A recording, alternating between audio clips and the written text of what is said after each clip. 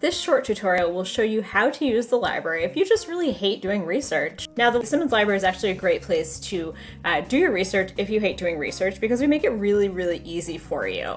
You're able to type in your search terms in library search, and we have these awesome research guides for you. So you don't have to really do the work of thinking, where can I find things? We've already done that for you. So I'm going to go into a nursing guide very quickly. And Matt is our awesome nursing librarian.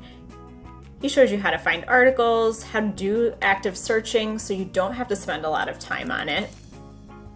Usually when I do a search, I spend minutes on it, and I often get folks come to me saying they've spent hours doing a search, they can't find it, the answers that they're looking for, and the materials that they're looking for. But if you just take a couple of minutes to look at some of our videos and some of our guides, you're actually able to do that very, very quickly and become a really good searcher